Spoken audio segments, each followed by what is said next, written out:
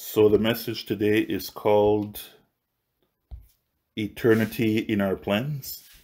And for the first verse, we're going to go to Proverbs 13:12 to 13. So Proverbs chapter 13, verses 12 to 13.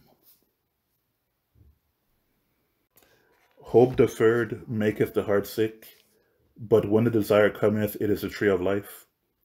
Whoso despiseth the word shall be destroyed, but he that feareth the commandment shall be rewarded. I'll read it again. So hope deferred maketh the heart sick, but when the desire cometh, it is a tree of life. Whoso despiseth the word shall be destroyed, but he that feareth the commandment shall be rewarded. So here we see that, the Bible says that hope deferred, which means hope that doesn't happen, makes the heart sick. But on the flip side of that, whosoever, fears the commandments of God shall be rewarded, which means that like any hopes or plans that we have or desires that we have that don't come to pass, like it guarantees hope deferred, which can lead to depression. But if we actually like live our lives by the word of God, apply the word of God in our lives whenever the Holy Spirit leads us to correct something or to change something, and it doesn't mean that our will always be compatible with the will of God, but whenever it differs from the will of God, God says that if we don't want guaranteed hope deferred or depression about a situation in the future, that the way to avoid that and to stop those things from happening in our lives is to essentially do a self-assessment and assess any part of our lives that that we're planning things, and it doesn't, because basically even good plans that have nothing sinful in them, if it doesn't happen, we'll have hope deferred. But what God is telling us today is that if we plan with Him, applying His word and His way of doing things to our lives, to our plans, to our desires, as we're going to see in the message through more scriptures and more parts of explanation, that by giving our plans to God and doing things His way, that we are actually guaranteed a reward. That reward is that by walking in God's ways and precepts and commandments, we will get the things that God promises, which are all the things that human beings desire to be happy.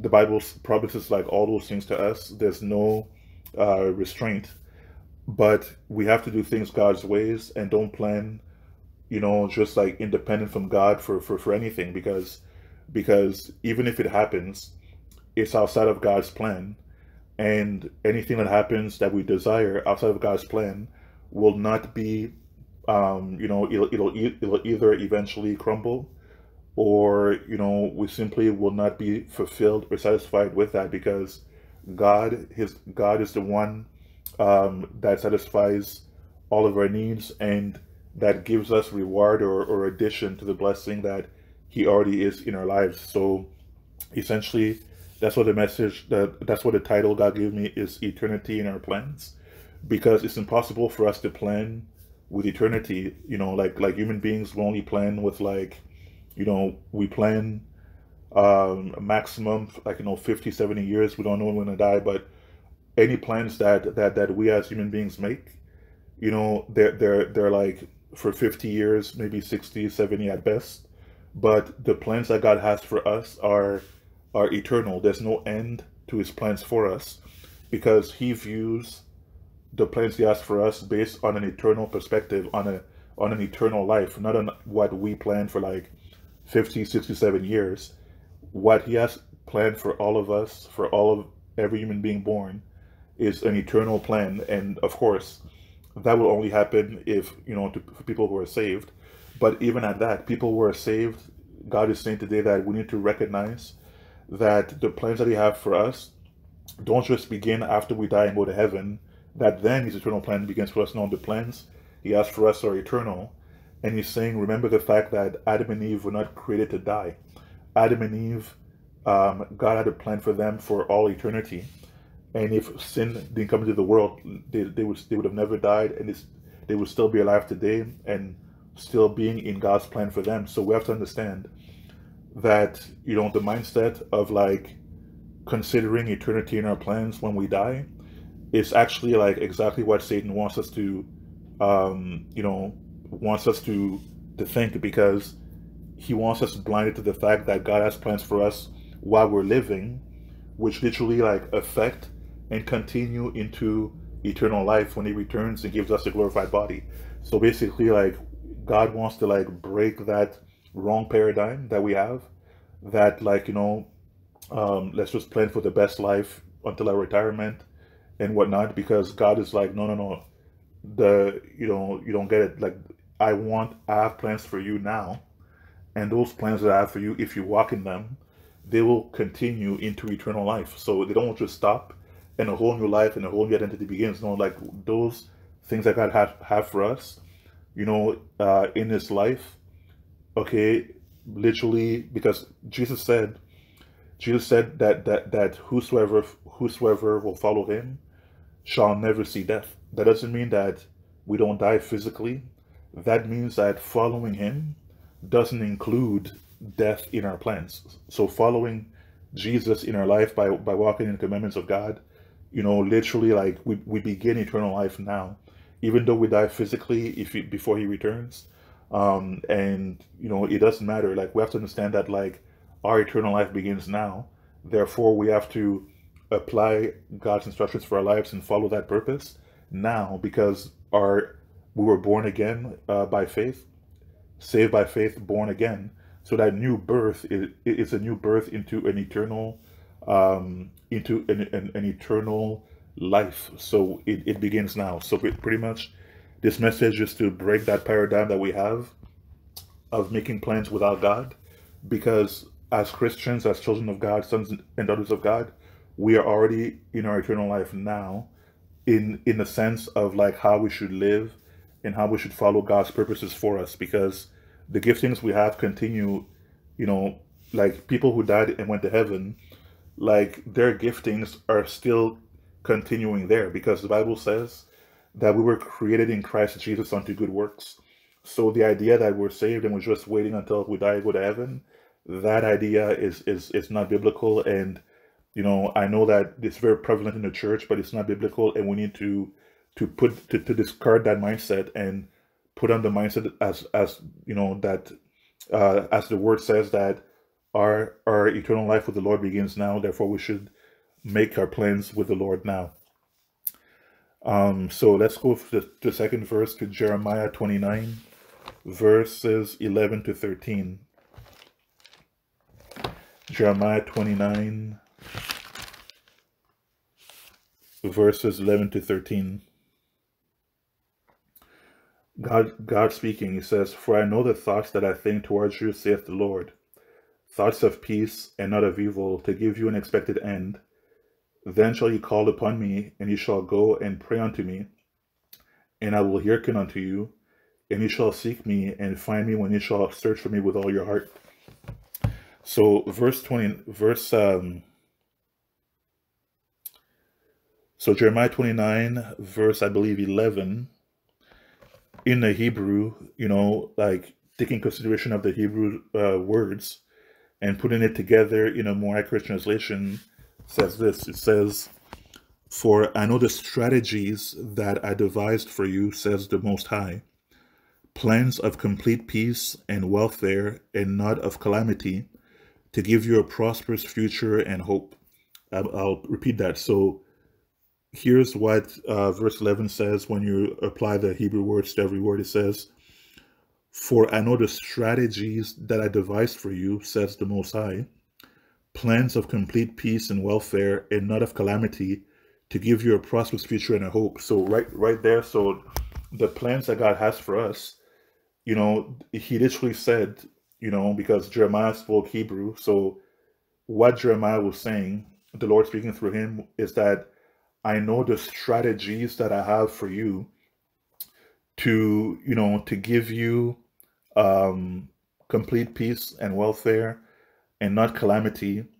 So you know, so in other words, for each individual human being, God has a special, you know, plan for each individual to get to where God wants them to get to not only have a purpose, but to also fulfill their destiny. And by destiny, I don't just mean here and you fulfill your destiny on earth, you die, go to heaven. No, that our destinies are eternal in Christ. So we have to cast. Yeah, I'm not saying to ignore the fact that we can physically die. I'm not saying that, but I'm saying when it comes to our walk with the Lord, we have to put away the mindset that, like, you know, I'm doing stuff for God now, I'll die, then I'll be rewarded and retire in heaven.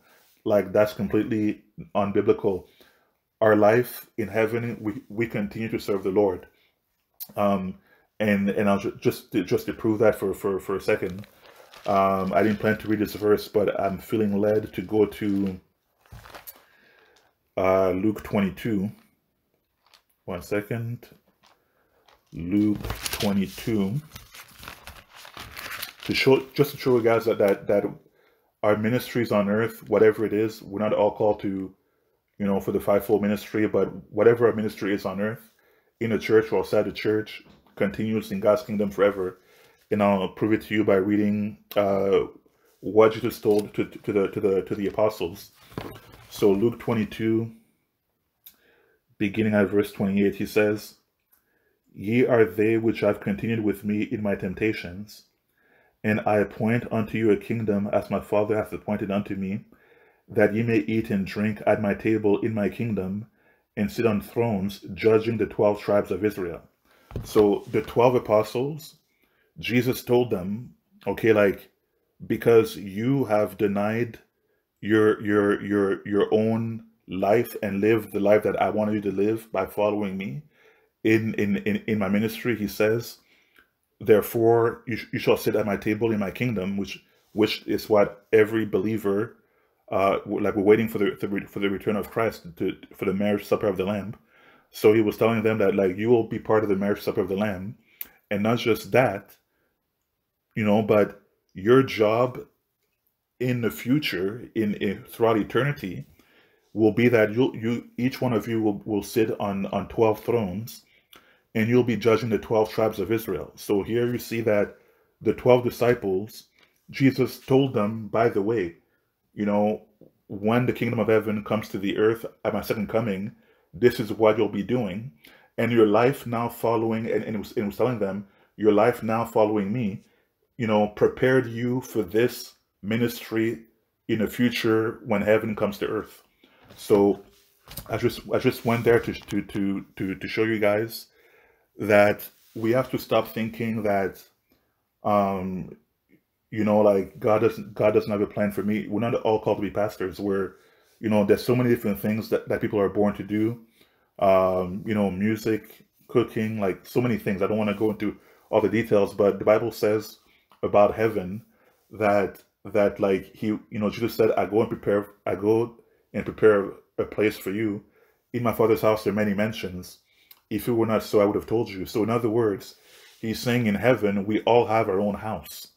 Why? Because heaven is not this, like, eternal church service where we just sing forever and like worship and pray. No, like, those things happen in heaven. We go worship at the throne of God, of course, but we all have our own house in heaven. Why? In the same way that we all have our own house now, because we have a life. You know, Jesus said, if you lose your life, you know, for me, you will find it for all eternity. Why? Because our life here without him is meaningless. You know, we've all been through depression and negative feelings by just feeling, you know, just feeling bad because, you know, when we're not sure, like, what God wants from us. But when we discover what God's plans are for us, life becomes, you know, interesting. It doesn't mean that we don't have troubles here and there. Jesus said, in this world we will have tribulation, but essentially we're being prepared for an eternal life in his kingdom. So we need to understand that we need to plan, like, all of our plans need to be with the counsel of the Holy Spirit, tested with the word of God, because we're not just living a life to say I'm a Christian and I'm just wanting to die to go to heaven. and to float on clouds, because that's not what's going on. When in heaven, people still have jobs, just like we saw that the 12 disciples, we saw what their job is in heaven. And even yeah, anyways, like I don't want to spend too much time here, but essentially God wants us to understand that we have to renew our minds when it comes to, like, but the plans that we make for our lives, because God, our eternal life begins now, and what we do for God now continues into what we do throughout eternity with Him. We're not just, like, we all have something to do for all eternity.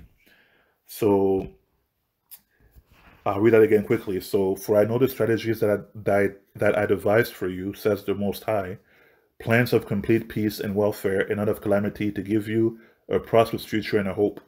So that means that if we seek God with all of our hearts, which we're going to see in a second what that means, but if we seek God with all of our hearts, then God will literally give us those, like, those little nudges that God gives us every day, like do this or do that. It may seem insignificant, but as the years go by, and us following those daily instructions of God, those are all like tiny steps, which over years bring us into, like a huge distance from, all those tiny things God says, do this today, do that today. Like all those things, if we actually do them, as time goes by, we're literally being taken by God, like in spiritual kilometers. So, just as a matter of speaking. But basically, like, that's what God is doing. Like, God has strategies for our welfare and prosperous future, not just in our life here, but for all eternity. And when I say prosperous, I don't mean money. Like what I mean is, the fruits of the spirit, primarily, which is like, righteousness, peace, joy, patience, long suffering, all those things, but also tangible blessings, of things in our lives, answered prayers, all those things. But we need to understand that our life, like the Bible says that we were bought by the blood of Jesus, so, and that we don't belong to ourselves anymore. So that means that we can't afford, if we don't belong to ourselves, then we were purchased. We're all on our way to hell, and we're purchased by Jesus, by His shed blood on the cross, so that we can, have a life in His kingdom instead. Which we should be thankful about that. But also, Jesus said, the commandments of God are not grievous. So if we actually apply these things of the Word of God in our lives, he told us, like, they're not grievous. But in the contrary, they're actually like step by step over time will make us more and more blessed, no matter what's happening outside in the world. It doesn't matter. The Bible says we are in the world, but we're not of the world. So even though we're here, we don't have to have all the same things affecting us internally that's affecting the world. We can be in the world, impact the world through God, but like, my life is a testimony to the fact that, like, I don't feel, like even in this COVID thing, like, I don't feel depressed at all. I feel good, because every day I'm following Christ, His instructions for my life. So because I do that every day, like, I can not only feel the joy of God in my heart, which is not based on what I do, but it's his own joy in my heart, which keeps increasing. And that's what we have to do, no matter what's happening in the world. Because, just because things are tough in the world doesn't mean because they're tough, to stop listening to God and to do our own plans. No, it's even more a reason to listen to God, to make sure that we have the right strategies, okay, to not only survive but to thrive through what's going on. So God's plans for us are literally strategies. In other words, my life is not the same as your guys' lives. That means, like, I need to seek God. Yeah, I know to go to church, I know to pray, I know all that, but I need my personal strategy book from the Holy Spirit to have a blessed and futurist, to have a blessed life, and everything. So we all individually need our special strategy book from the Holy Spirit to get to where He wants us individually to get, because we know to pray, we know to worship, we know to read the Bible instead of the Bible, we know all those things, and so we're all supposed to do that. but there are some special strategies that God has for us that can only work for us because that's part of His plan for us, and that's what God wants us to understand today. Like we need to stop planning on our own and start seeking God for all of our plans, and yeah, and the Bible says that those who wait upon the Lord shall renew their strength. So even when we seek for God's instructions for something we know we want to get to or desire, um, we have to wait until sometimes it doesn't come right away. Sometimes we have to pray for days, sometimes weeks, and then bam, He gives us the instruction, and as we apply it, like it's like the water's parting, and we just like walking because because God is leading us. So the scripture that says, "Those who wait upon the Lord shall renew their strength, and they shall soar on eagle's wings." Basically, it's telling us that if we wait upon the Lord, even as we see, that the Lord is not answering right away for our strategy or instruction or plan, even in that waiting, we actually get peace. We actually get strength.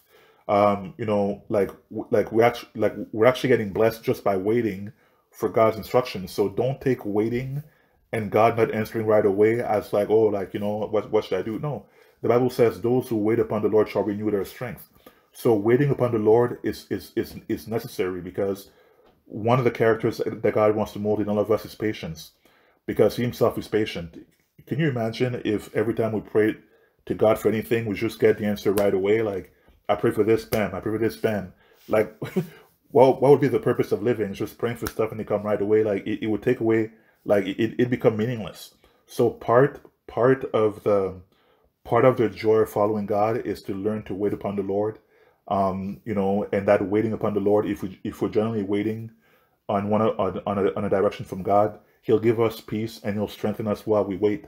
So don't when you pray to God for something, don't take silence or not an immediate answer as a cause to panic and have stress. No, understand that's part of how God works with us, because God doesn't just want to answer our prayers. God wants to mold us in His image, and part of that is patience. I mean, God lives forever.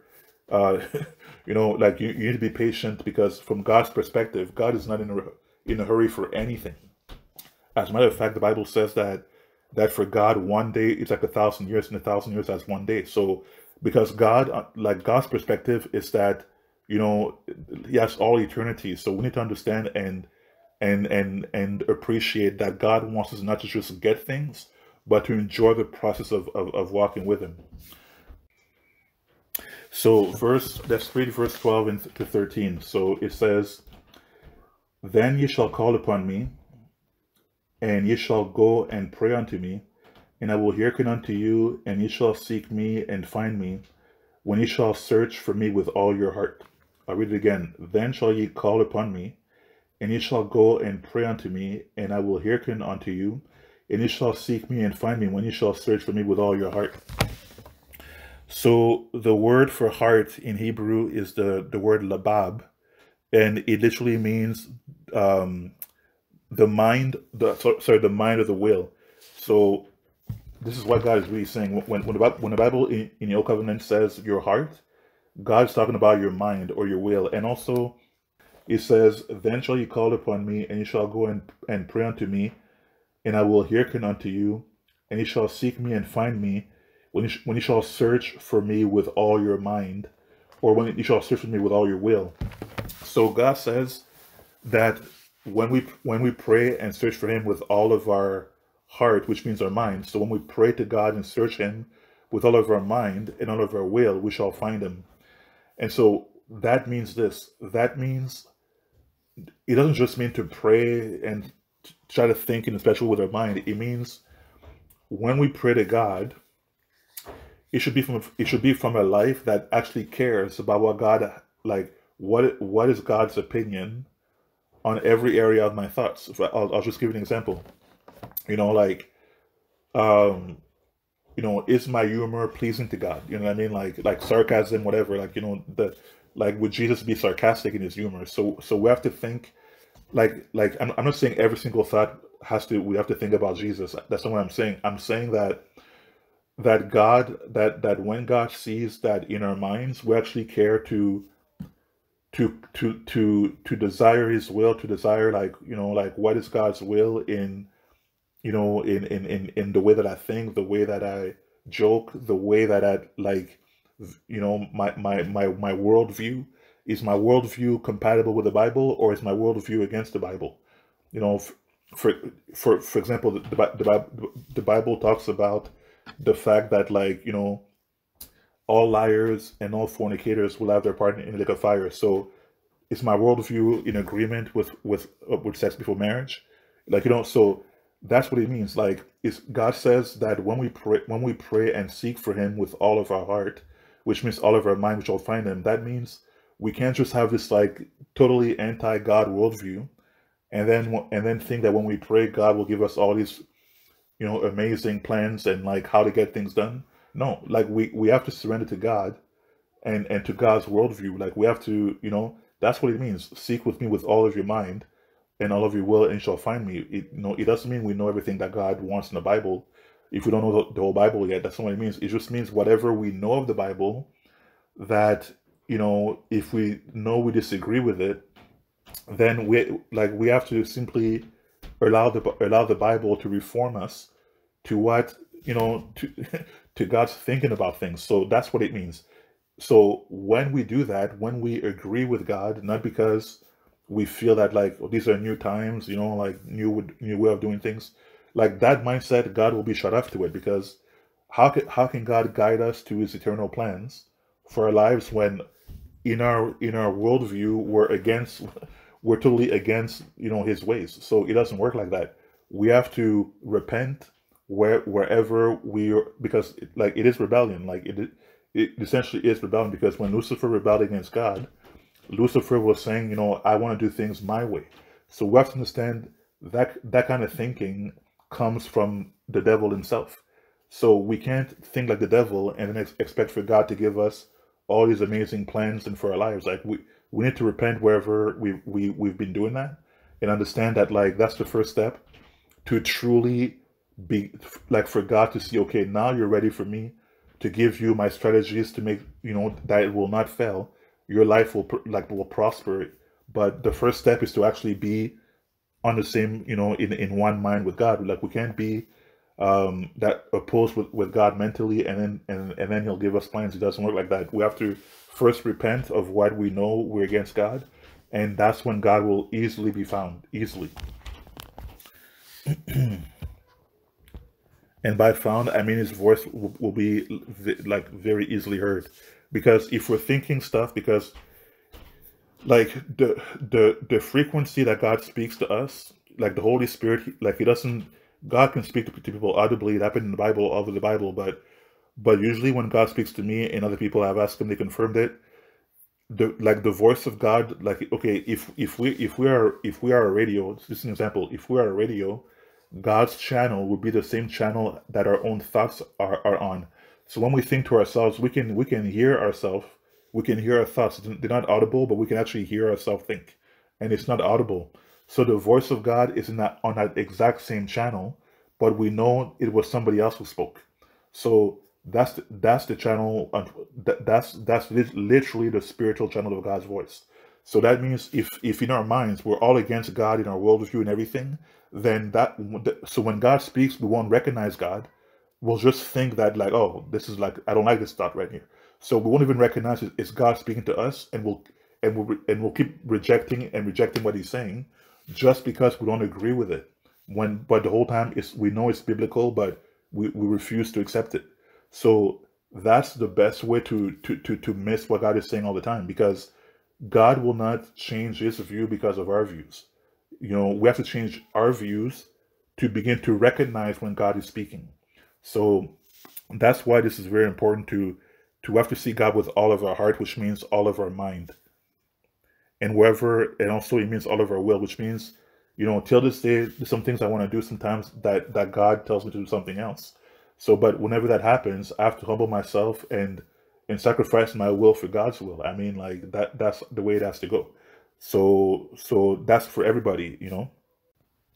So in other words, God is saying that we will activate His strategies to bless our lives when we do His will, even if it means sacrificing our own will. So Let's go to Psalm chapter 1, verse 1 to 2. Psalm chapter 1, verse 1 to 2.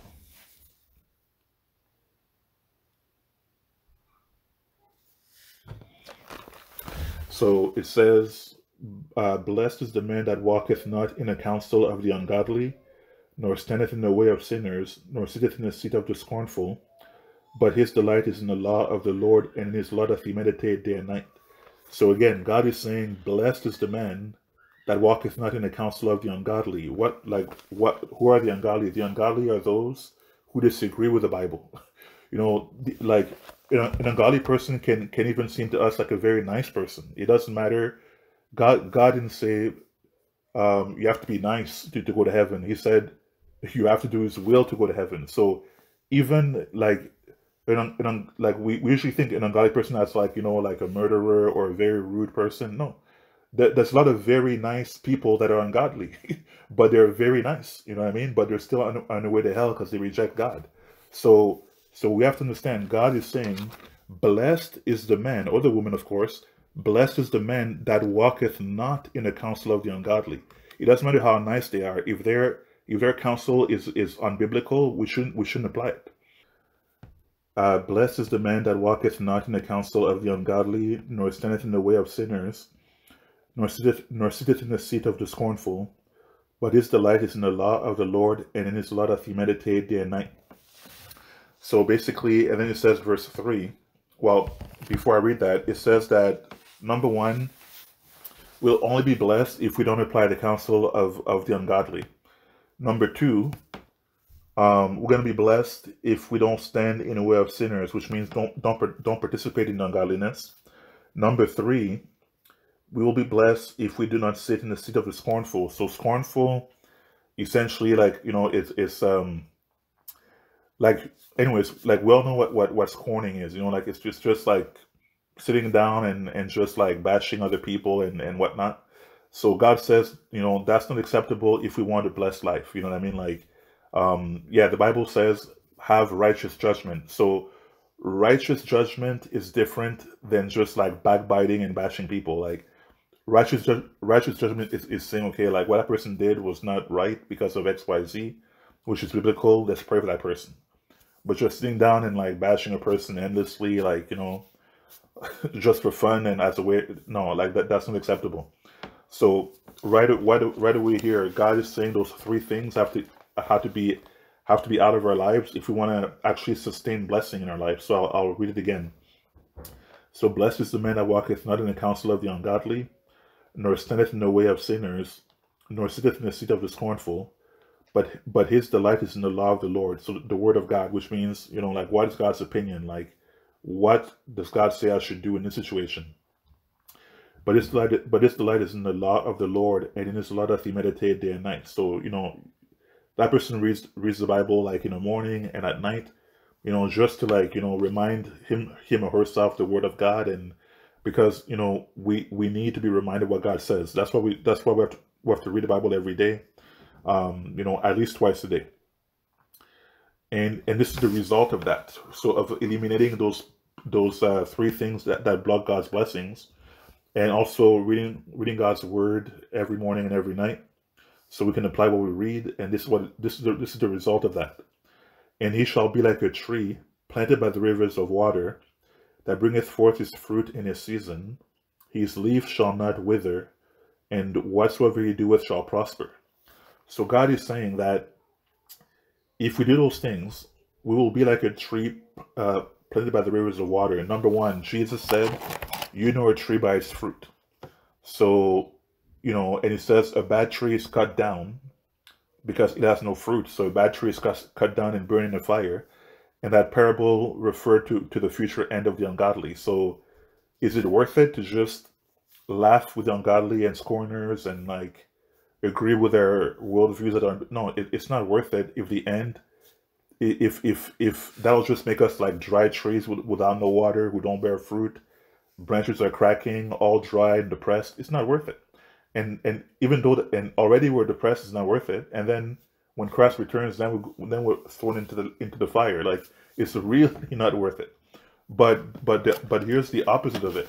yeah, the world may call you narrow-minded, and but like that, if the world calls you, if you're a Christian and the world calls you narrow-minded, you should say thank you, because I'm not saying to be arrogant. I'm just saying, like, you should. It's a good sign, because Jesus said, "Narrow is the way." Okay, so straight is the way, and narrow is the road that leads to eternal life. So if as a Christian, because you obey God, and then people call you, man, like you're so narrow-minded, that should be a sign to you that you're actually doing the right thing, because Jesus said that the road to eternal life is narrow and straight. So don't fall for the traps of the devil. Oh, I'm narrow-minded. Sorry, like I should be more accepting of, what's politically correct and what. Like, I'm not saying to be rude and to insult people. What I'm saying is that if the world says that your views are narrow-minded and old and whatever, it should be a sign to you that you are in God's will. Because this world, Jesus said, if they hated me, they're gonna hate you. Okay, so if this world doesn't agree with you, don't take it as like, oh my God, I should maybe be more like, like less, like more wide-minded. Like, no, love. The Bible says love your enemies. So I'm not saying to be rude to anybody. I'm just saying that's a sign that you are in God's will. Don't let that don't let that make you fall in the trap of the devil to like make you, okay, maybe I should change a bit. No, don't change. Keep following the word of God. So yeah, so but this delight is in the law of the Lord, and in his law that he meditate day and night, and it shall be like a tree planted by the rivers of water that bring forth his fruit in his season. So not only are you going to be well watered, not depressed, but with the peace of God, and joyful, but every season you're going to bring forth your fruit, which means your prayers will be answered every season. So every season there'll be a new bunch of prayers being answered every year. So each trees bring like fruit trees bring fruit once a year every season. So that means that every year, something new will happen to your life. Your every maybe not every single prayer will be answered every year, but every year something will be answered. Every year you'll be encouraged because something new has been answered. Like that's how my life has been for years and years, and that's how anybody's life can be. So, and you just have to sacrifice those things which God said in Psalm 1 to sacrifice. It's not worth it to just be around the wicked and be depressed with them when the whole time. You can just like, okay, maybe have a bit less friends, but at least be happy in life. So the choice is ours. We have free will, but God is saying, plan, like let your plans be with God. Plan for eternity. Don't plan to just fit in and be sad. Just plan to you may stand out. The Bible says that nobody lights a candle and put it under a bushel, but under a candlestick, so everyone who walks back into the light. So when you follow Jesus, you, you're gonna stand out, okay? But that's a good thing. At least people can see that your life, it's the right example, and it's blessed. And even if they don't agree, at least by obeying God, like you're witnessing to people without even saying anything. So just your life will be a witness to them. So and that in itself has a reward, So, but that's another message. But the point is that we need to understand that to be, just read someone again in your own time, and read it once a day, if maybe for a week, just to realize, the things that have to be out of your life, and the things in your life to actually like bring blessing and stay in the blessing. So, because sometimes people don't know why things don't like, really work in our lives. Someone is the reason why. Like, just read that again for a week. It's a very short psalm, only 6 verses. Read it like one every day for 1 week, I recommend. And you're going to just realize how easy it is to enter the blessing zone. So the blessing of God is literally within the zone. Like, you have to stay in that zone, okay, to just maintain the blessing. And it's I'm telling you, it's not hard to do, and it's worth it.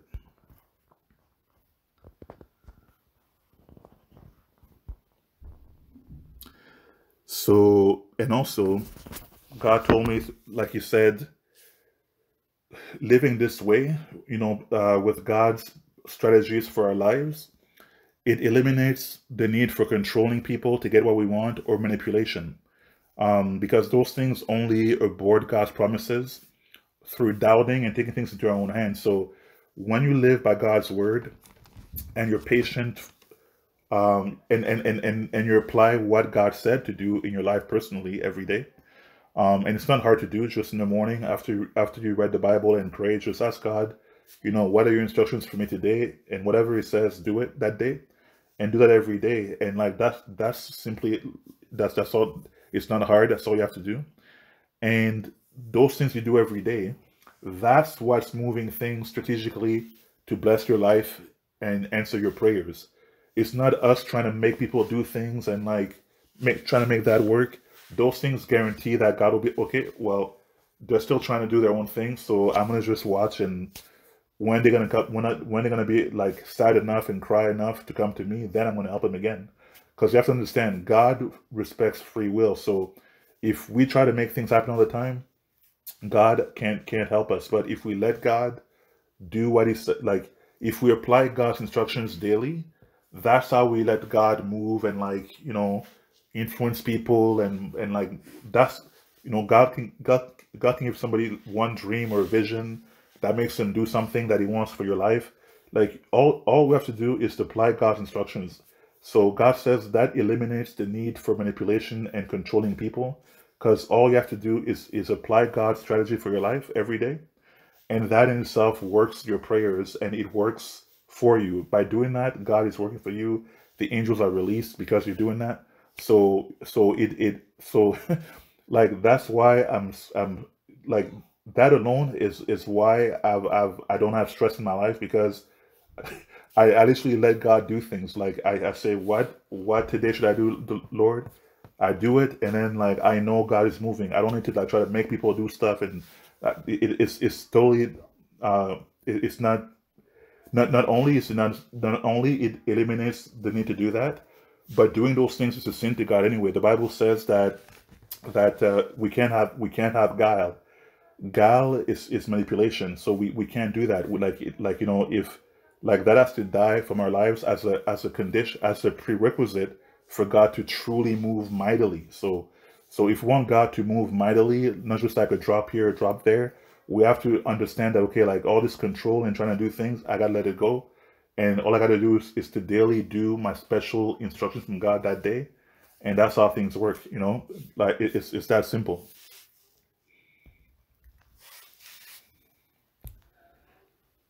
So let's go to Luke 8:15.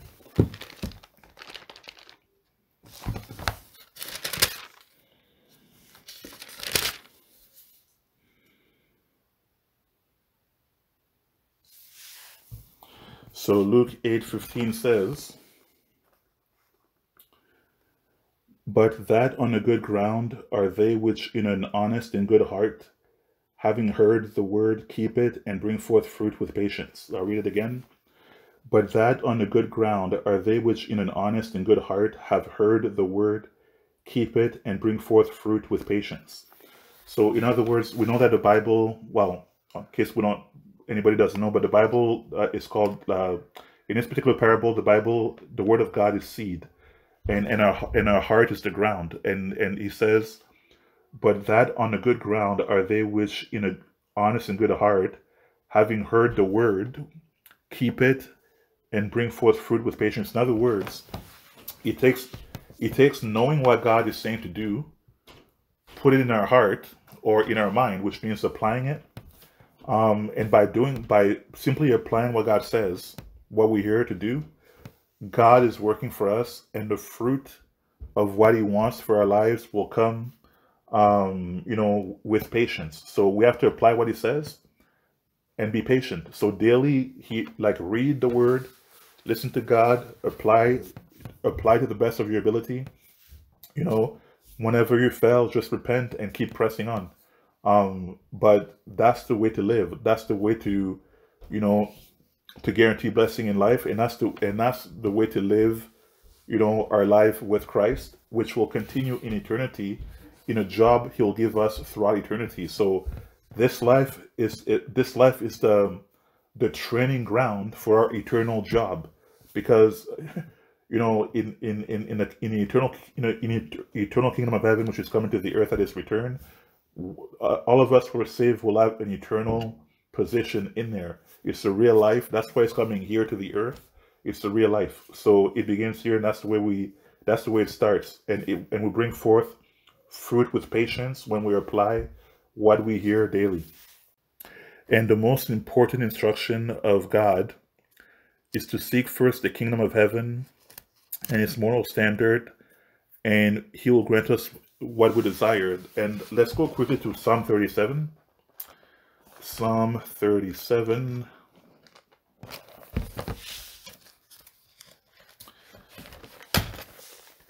And verse 4 says, "Delight thyself also in the Lord, and he shall give thee the desires of thine heart." Delight thyself also in the Lord, and he shall give thee the desires of thine heart. So in other words, every desire that we have in our heart that is not sinful, God actually desires to give us that desire, but we have to sacrifice our worldview for his worldview. We have to sacrifice our will whenever it conflicts with his will.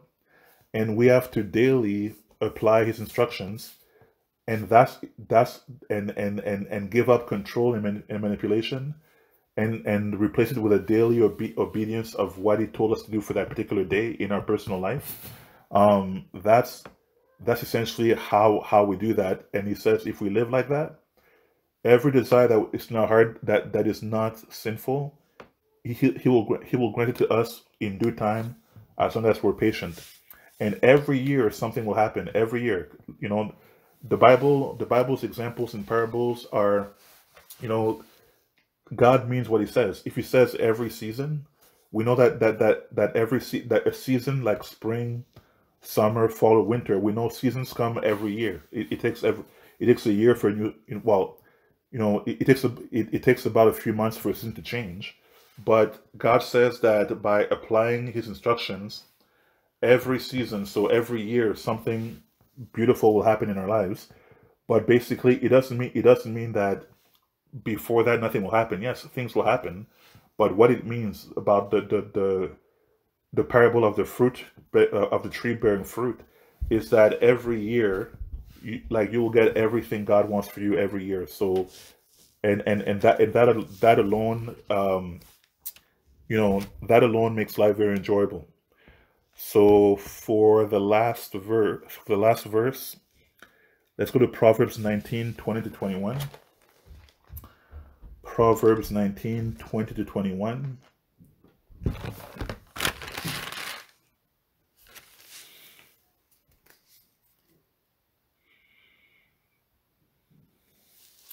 So Proverbs 19:20-21 says, "Hear counsel and receive instruction, that thou mayest be wise in thy latter end. There are many devices in a man's heart, nevertheless the counsel of the Lord that shall stand." So it says, hear counsel, the counsel of the Bible, the counsel of the Holy Spirit, the counsel of other Christians. So it says, hear counsel and receive instruction, that thou mayest be wise in the latter end. There are many devices in a man's heart, nevertheless the counsel of the Lord that shall stand. So God is saying that there's many plans in our hearts, but only his counsel for those plans will actually work, and not give us hope deferred. So hope deferred is when our plans don't work, and the Bible says whenever a plan we have doesn't work, we get hope deferred, which is like deep sadness, and we just feel bad. We're like, why is this happening to me? So God is saying, if we want to end this hope deferred streak that we have to start doing things his way. So that's the message, eternity in our plans. So we need to plan in every area of our life, everything we desire. We need to see God's plan and personal strategy for that particular thing for our lives. Apply what he says and be patient